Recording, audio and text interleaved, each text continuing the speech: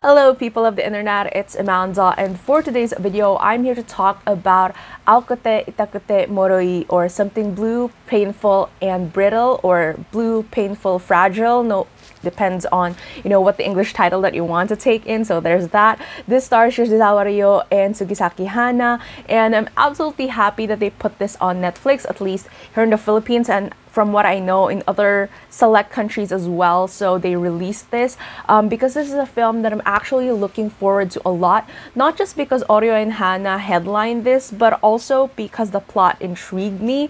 But I didn't look up much about it. I didn't read the novel, so I was really I viewed this movie with fresh lenses last night, and I didn't know what to expect aside from what was given in the trailer. So it was really a refreshing experience, watching it. Now, for the intents and purposes of this video, there are going to be spoilers because this is really more of my thoughts and my analysis and my review about, the entire plot, and just basically talking about the feelings that I was going through while I was watching it. So if you haven't seen it yet, or if you're very iffy about spoilers, then please click off. But if you're interested to, just chat it up and talk about what the movie is about, or my thoughts on the movie, or anything like that. Again, this is coming from someone who viewed it with fresh lenses, so no cross-referencing at all with the novels or anything like that, but just, the viewing experience of seeing the film itself. So if you're into that, then please keep on watching. Let's talk about the plot first. So basically, it revolves around Akiyoshi, which is a character of Hana, and Tabata, which is the character of Ryo. Now, what's interesting about this is immediately, when you get introduced to this character, it gives us the perspective of Tabata, where it's sort of like that idea of distancing yourself from people so that you either don't hurt them or you don't get hurt by them, which is something that is, in my opinion, very relatable, because it is the very reason why there are some people who are very careful about the relationships that they make. It is the idea that, carefully choosing who you open yourself up to the point that sometimes you don't really open up to anyone anymore because of that certain fear. And that is what Tabata's character was embodying at the beginning of the film. However, his paths cross with this very idealistic girl in Akiyoshi, who is played by Hana, who openly talks about her convictions in classes, no matter how much people or the professors or anything like that was sort of contesting her ideas. She kept on talking about changing the world, or if people just put down their arms at the same time, then we wouldn't have wars or other conflicts or anything like that, which obviously, as a viewer, you can relate to her aspirations, but at the same time, we absolutely know how people these are in real life. There's a certain hurt, there's certain pain in knowing someone who's so genuinely engrossed in those kinds of idealistic ideas. And I feel within 30 minutes, it's not even 30 minutes within the film, but I was already crying over Hana's character, mainly because, as from Tabata's perspective, this is a person who's a real deal. They know their ideals. They're not just doing it to be pretentious. This is how they want to see the world move forward to. And it's kind of scary to deal with someone like that, because it's like they know exactly what they want or what they wish for in the world. And that the world isn't that good. So it's either you see it in a way that this person is too good for the world, or the world is just too cruel for this person, and it's that thing. So I think from there, I was already starting to cry at that moment, where Tabata was just looking at Akiyoshi, and he was just thinking about, what is it about her that feels so real, that drawn him to her in the first place. And the thing with this is that, Akiyoshi is the type that was intrusive at first, given that Tabata didn't really want anyone to like get near him, but then she was just there and her presence was there, and he didn't have the heart to tell her to like leave him alone. So it just expanded into this entire thing that ultimately rolled over this certain friendship that they had. But what's interesting is that because Tabata learned to care about Akiyoshi, and they started Moai, which is this sort of like secret society that where they do community service or anything like that to push forward this idea that they want to change the world. Slowly in their own way, they want to make these changes. And at first, Tabata was just there because he just couldn't say no. But while they kept on doing what they're doing, he developed a certain passion for Moai, and at the same time believed in Akiyoshi's ideas in a way. And again, it's that idea of himself, having these strong convictions, wanting to push her away initially. And even like in his thought process, he was saying that I wanted to say something to disgust her, to just, have her leave me. But then he starts falling into the thing with this is that it's not exactly romantic. It's that idea of attachment towards someone that, you feel like there's a sort of like detachment or loneliness to this idea that you don't want to get attached to someone, but then they come into your life, not you wishing for it, and then they have you, fall into a certain affection towards them. And sometimes it's something that I personally can relate to, because there's certain distancing that you do for yourself to protect yourself. But then when people come into your life and, they seem to be very open about accepting you, you can't help but, still go for that. And with always that constant fear that they're going to leave, or they're going to, like, all these kinds of things. So that's why I think as I was progressively watching the film, it's definitely emotional. There's a lot of back and forth between the present and the past, where it was seen that Moai has significantly grown, but Tabata was an outsider just looking at it from a different perspective. And you can't help but wonder what happened to Akiyoshi, because it was their project. So what happened? Like, why is he not there? And why is Akiyoshi not here? And then he mentioned to his friend that, Akiyoshi died. And that's the reason why Moai is not the Moai that they pictured it to be. But then in a sudden twist of events, we later on find out that Akiyoshi was actually not dead. And the entire reason why Tabata wanted to destroy Moai was because he felt like he was betrayed in a way, because Moai grew and expanded into this thing where, of course, like, people, part of them probably are into the cause of the whole changing the world thing, the community helping, building thing. But then Tabata, from a different lens, also saw it as, people just using it for networking, people just using it for their own cause. Very similarly to how, clubs in universities or in high school work, where sometimes you join it to pad up your resume once you graduate. And to some extent, it shows us that with some growth, sometimes these things happen, and we lose our ideals along the way. But it's hard to make changes. So as Akiyoshi was saying, it's hard to make changes just by yourself. So there is a certain need to like expand and to grow. And it was necessary for Moai to grow. But then Tabata felt like it wasn't the Moai that they envisioned, and that Akiyoshi lied to him. And it was all these sorts of things. Now, what's interesting about this is, to some extent, you see that there's there's a certain relatability to each of them.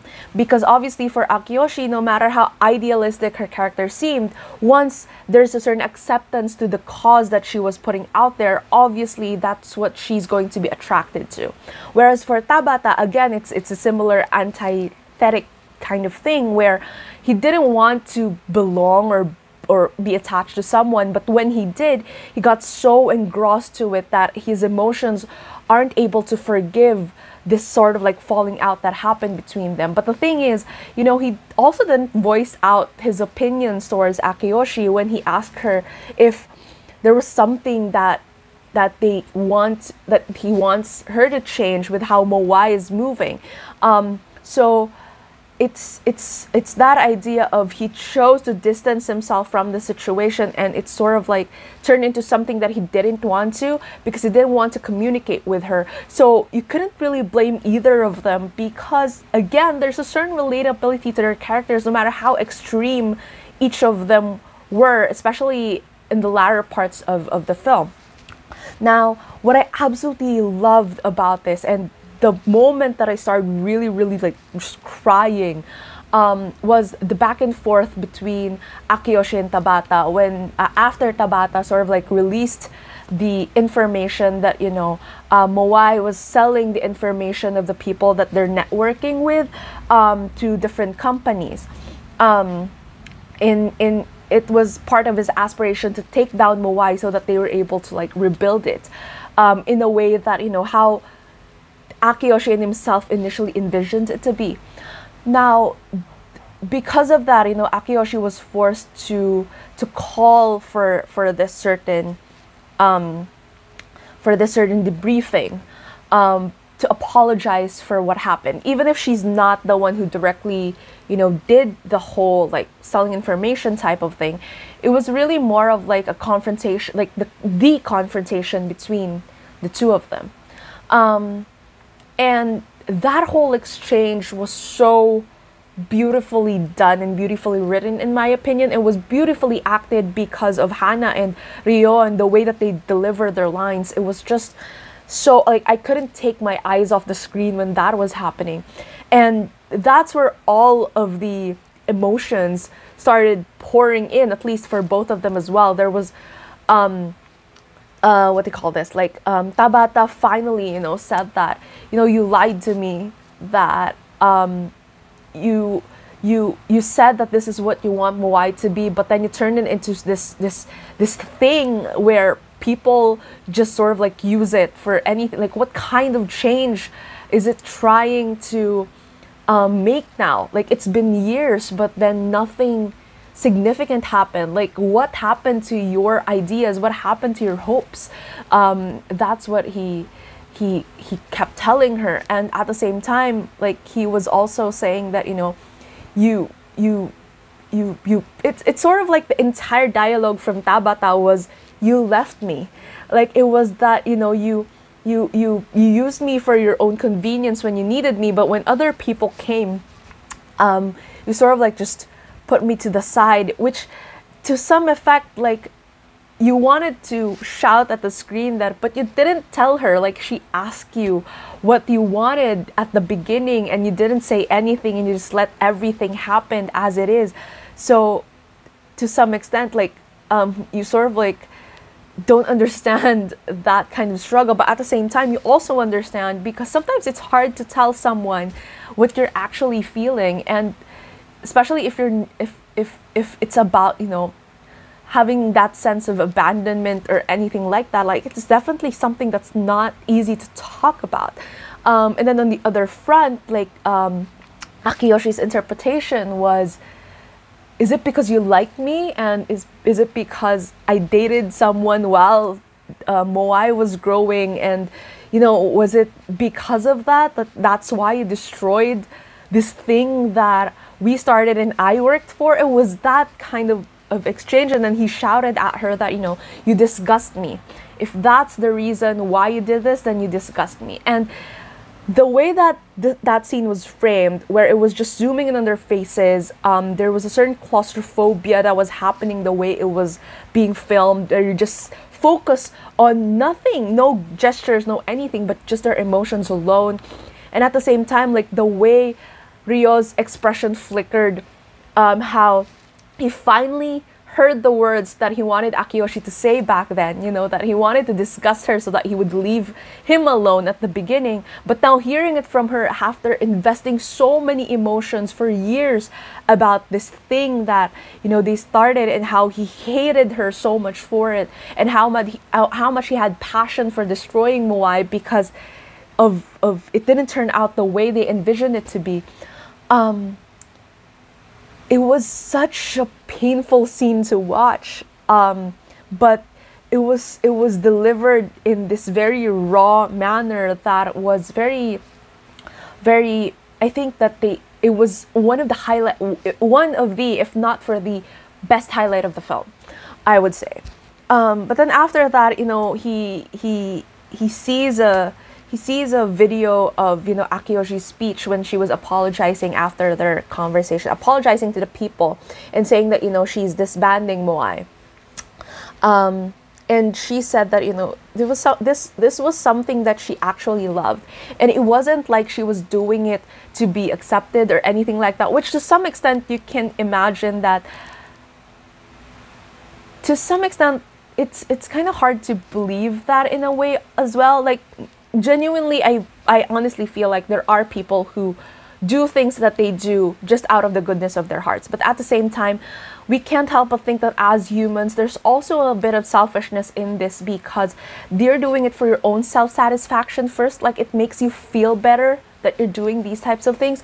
And I believe that Akiyoshi is that type of person.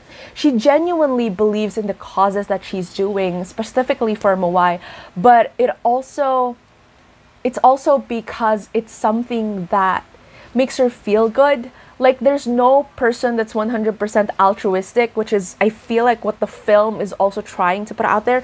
But it doesn't mean that we don't have to try. Like, there's this particular line in there where Tabata's friend was saying, you know, it's easy to laugh at people who say that they want to change the world or anything like that. But then what am I doing outside of it? I'm just an outsider laughing at them. Like, at least they have this vision, and you sort of like understand that. You sort of like get that through this film. Now, a couple of years again pass, and after the whole incident, Akiyoshi was never seen in school again. And then a year later, Kaede or Tabata discovers that, you know, some of the other members, they rebuilt Moai in a way that, you know, it's still that thing where it does community work and stuff like that. So there's still a sense of like the vision in terms of changing the world, and it's there. And he can't help but think or have this wishful thinking in a way that he tried to expose himself as the one who caused the demise of Moai, but people sort of like brushed it off nonchalantly. And it sort of like put him in certain distraught. But again, it's this idea that he didn't become the person that he wanted to be, because this entire experience sort of just destroyed him in a way. And he saw, but after a year or so of not seeing Akiyoshi or not being able to apologize to her for what he did, he finally saw her again. And he saw her in this light that, you know, that as how he once saw her back when they met. And he followed her, and he was running. And that final scene where you listen to what he was thinking. Like, he was thinking that, you know, what caused this entire thing was that he was afraid to open up in the first place. And then he did. And he sort of like fell into the spiral of wanting to just belong to this person and this cause and this vision. And he ran after her, and in his mind, you know, his final words was that, you know, he's okay to get hurt again. It's sort of like this idea that he's willing to take that risk again, despite everything that has happened. He wanted to give this another shot. You know, that whatever it is, like, it doesn't necessarily, again, it doesn't imply anything romantic or anything at all. It's just wanting to belong to someone and be with someone again in that manner, where you absolutely know that you care for this other person, and opening yourself up to the possibility of getting hurt again or being betrayed again or anything like that. Like, that was the last line of the film. And to me, I don't know, but that left such a good moment or such a good impression to me as to how it ended. I don't know exactly what happens after that, which I think is absolutely beautiful, because the way that they cut it, you know, the way that he said that final line and then just cuts it off point blank, I feel like, you know, that definitely left the strongest impression, especially with how this entire thing was moving. And yeah, now overall, I do think that this is a film that not a lot of people would get. Like, it's either you get Akiyoshi or you get Tabata, or you don't get their characters at all, which I think is fine. It is a very straightforward film, like the way that it's, at least for me, there was no confusing parts in the film that would make a viewer, you know, any casual viewer feel like, you know, they're not understanding anything about it, because I feel like it was something that is told in a very straightforward kind of manner. So again, any casual viewer, I feel like, would be able to enjoy this film, but it definitely falls on the interpretation and how it's going to affect you, because for me personally, this is a film that has affected me so much, because you can simply just, I don't know, like, there's just so much to absorb with how Tabata and Akiyoshi's characters turned out to be. And again, that whole exchange that they had mid-climax of the film, and at the same time how the film ended, that left such a powerful impression for me, and I absolutely love this film because of it. So yeah. Now, again, overall, I feel like, again, this is a beautifully done film. I'm not sure how it compares to the novel or anything like that, but for me personally, this is a movie that I both enjoyed and at the same time really left a huge impression, as I kept on mentioning. But yeah, overall, there's that. Tell me down in the comments below, what are your thoughts on this film? What are your thoughts on any of it, like the themes, the acting, anything that went into this film? I would love to hear your thoughts about it. If you like this video, please give it a thumbs up. And if you're new to my channel and you would want to hear more from me, please hit subscribe. Thank you so much for watching this video, and I hope to see you again soon in a new one.